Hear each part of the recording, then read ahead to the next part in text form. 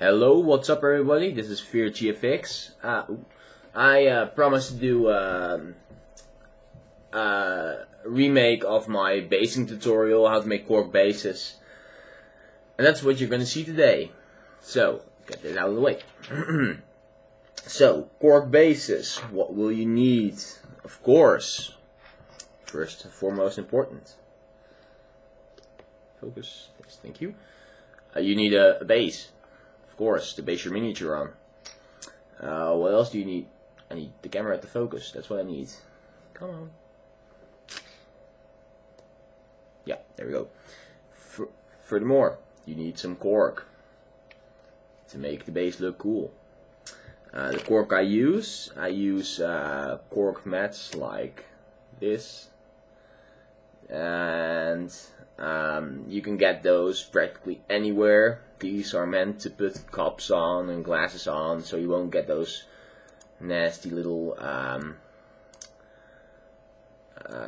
those nasty rings. Let me put the exposure down. There we go. On the table. So I use those, tear them up like this, and use that for bases. So of course the end result will be something like this, by the way. Let's get the light in a little bit more. There. Bases like this. So, what else do you need? Put the exposure down a little bit more. Just playing with the settings still. I mean, I got this. I just recently got this camera. Some of you might have seen the video. Put the contrast up, maybe? No. Ooh, contrast was good. There we go. Yeah. Right. So, so you need cork, you need the base, you need super glue. I'm using the silver super glue, but as long as you're using any kind of super glue, that'll be fine. To glue the cork to the base, you'll need PVA glue, white glue. And again, I'm using this Games Workshop one, but you can use any white glue you want. You need a pencil. You need a brush to apply the PVA glue, and you're gonna need some basing material. Oh crap! Get the lid off. You're gonna need some basing materials. Mix I'm using is a mix of the Citadel sand, and I'm using one of the kits, or one of the packages from craftworldgames. That's a company in the UK, I guess. And they have like these scenic base kits for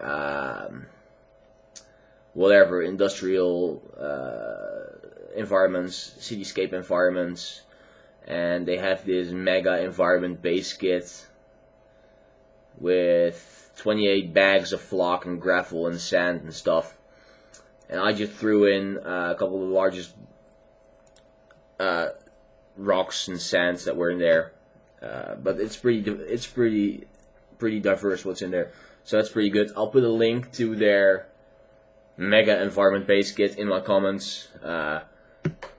So if you're looking for a large amount of different basing materials, you can look there. So, what else? No, that's basically it. So what do you do? Get the camera back in view. Yeah, what do you do? You're going to take your cork and your base. You're going to apply the super glue to the base, put the cork on. I prepped one. Oh. There we go. And you want to take some notice of what kind of shape cork you use. Of course, you can cover the entire base with cork, but if you want to have, like I did with this one, a place where your miniature can stand properly without like having too much stones in there. What I did is, because your miniature is going to stand 1 foot here and 1 foot here, basically like 90% of the time. The space in the middle is pretty useless. So what I did is I made a little indent here, broke it down a little further, so you have a little space here to put a stone or some grass or some extra sand or a skull if you're a fantasy player or a chaos player or whatever, or a paint lava on, or I don't really care, but you're gonna have some extra space for some extra scenics. That's what I did with this one here. This is a little indent. So how I'm figuring it out is that the miniature is going to stand 1 foot here, 1 foot here, and kind of look in this direction, because there's not much going on around here. So you want to take that into account. Like if you have a miniature, what way is he looking? How is he standing? That's because the front of the base should be a little bit more interesting than the back, of course. At least that's how I did it. I do it, and I'm still pretty new to the hobby, but I've been getting some compliments on my bases, so I guess let's show how we do it. Right. Anyway, right. The base. I prepped this base. Let's get this out like that, out of the picture. Right. So we have the base. Now what we're gonna do is we're gonna get some PVA glue. And I usually just put that in a little pellet I use for painting and whatever. So I'll have enough of it and won't be stuck with like too much, because I'm using the dumbass PVA glue from Games Workshop, which doesn't really work that well because it's in the tube thing, whatever. Alright, anyway, PVA glue. Get some of the PVA glue in your brush. You can use any kind of brush you want. Just use an old one because it's kind of messy and it'll stiffen out your brush if you don't clean it up properly. So what you want to do is you want to get at least this side. I mean, you need to get a good amount of PVA glue in here. You want to have the front interesting. Get a little bit on it as well, on the rocks. A little bit more, and make little blobs of where you want like the big stuff to stick on. Oh, let's get it in view. Focus, thank you. Like that. Put a little bit more on the front and a little bit less on the top, so the big rocks won't really stick there. Put some on the back as well. Leave some spots out of it, like that. That looks pretty decent. So, put that away.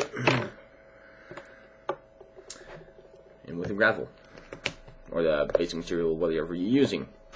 This can also be grass, but I usually use sand and rocks first, and then use grass or whatever. As you can see, there's like a big variety of stuff in there. There's like really thin stuff, and there's some bigger rocks and whatever, and there's some sand in there, of course. So what you want to do is dunk it in there, really good. Press real hard, so that whatever's on there will be stuck. Tap it off. Oh, that's pretty dark. Tap it off. Clean the side. That just gives a nice clean look to your miniature. When it's done, just swipe it off like that. There you go. So that's basically how you get. Oh, there's the little part that's loose. There. That's basically how you make the beginning. You can give it another go, or just randomly add some dots of white glue and add the bigger rocks later if they didn't stick on. Like, I want to have this big rock over there. I can just get a little bit of glue, put it in there. Just take that one off because it's annoying me. There. Put the brush away. Get the rock, put it in there. So then we're gonna wait for this to dry. I didn't set up a new one. Oh my god! Right. So, but what you want to do after this dries is get your PVA glue again, get some water, and water it down like 50-50 or something.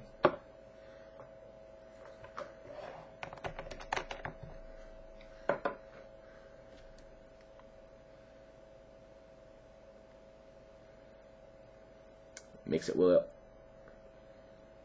Get a nice and thin consistency.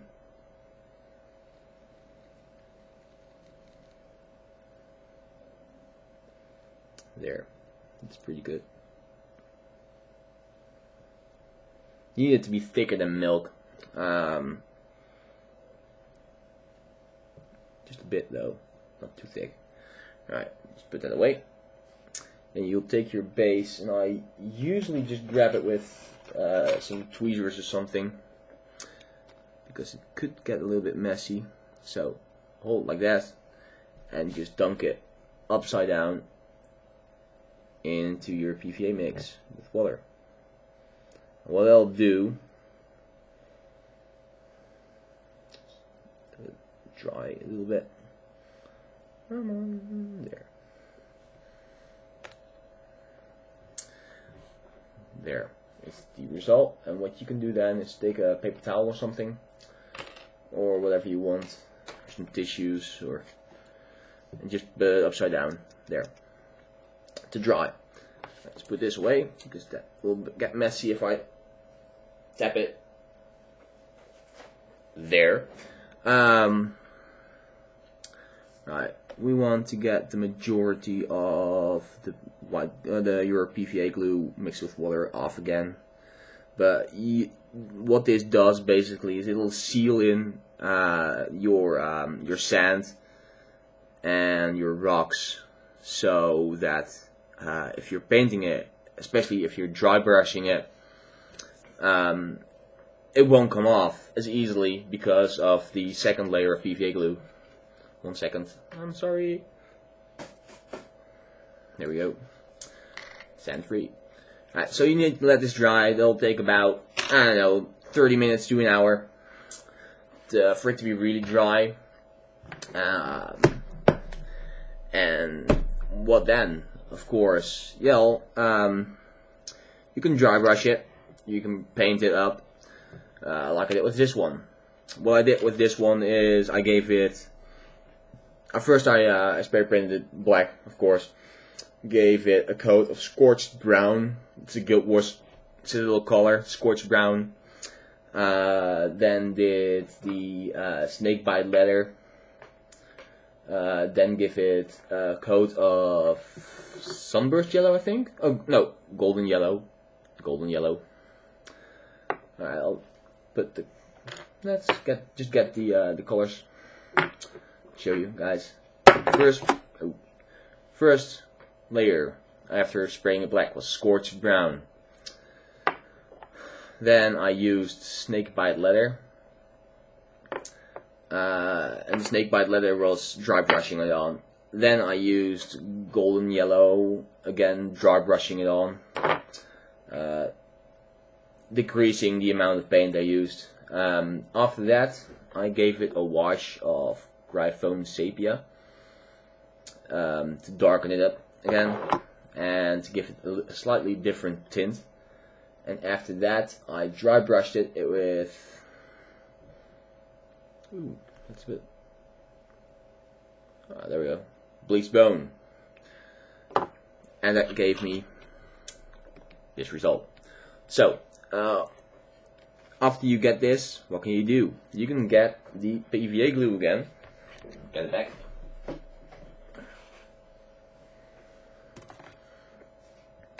And dip something like a toothpick or something in there. I'm going to use my pointer here because I don't care. It's a sculpting tool, whatever. Just get some PVA glue in there. And this is watered down, so I don't know if it's going to work that well, but you'll get an idea. So put in some PVA glue. Wipe that off.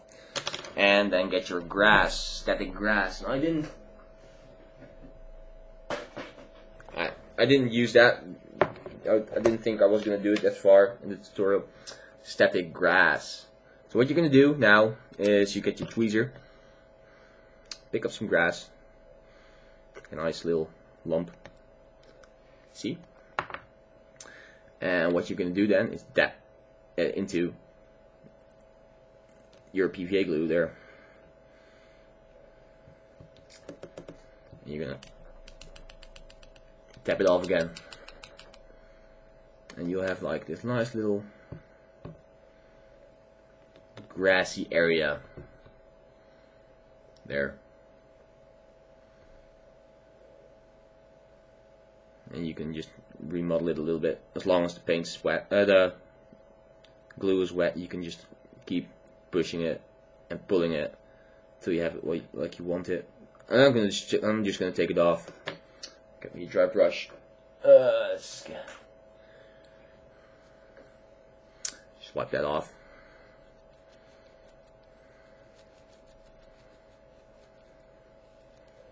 There. So. And that's basically how I make my bases. So remember, you need bases, glue, cork, and your basing materials. And it's okay to mix up your basing materials a lot, because if you look at nature, you have a lot of different things lying around, even in the desert or something. So yeah, that's basically how I do it. And I hope you enjoyed this video. If you did, give it a thumbs up. If you didn't, give it a thumbs down. Or please don't, just ignore it then. Focus. Yeah. And whatever. Either way, leave a comment. Let me think what you think. Let me know what you think. I'm sorry.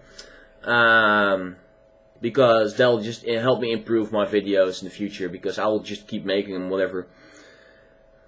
So, I'll see you in the next video. Thank you for watching.